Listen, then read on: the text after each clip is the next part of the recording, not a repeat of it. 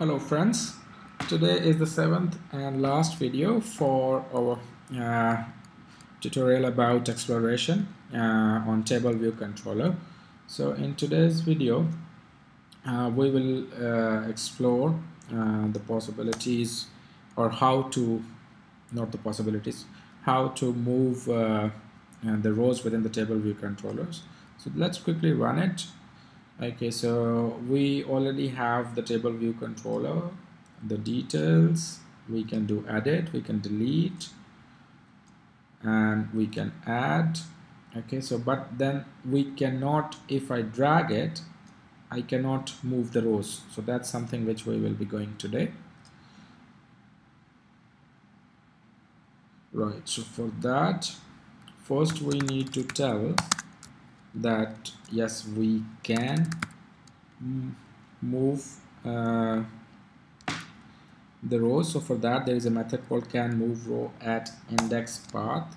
In this method we simply say return yes, and then we have a method table view move row at index path.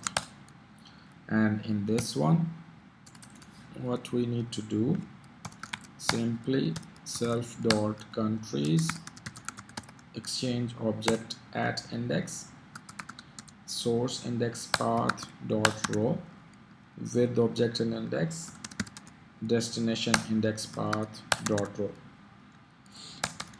Okay, so and for the table view, this is for our, and this line is actually for our countries array. So the data is exactly in the same order in our array as well.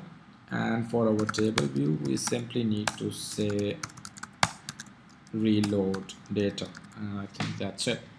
Let's quickly test it. So if I click on edit now, so as you can see now, this gives me the small icon here, and if I click, and now I can move it. Alright, so that's it about exploration on table view controller. I hope you enjoyed it. So please do subscribe to my channel, and I would be uploading more videos soon. Thank you.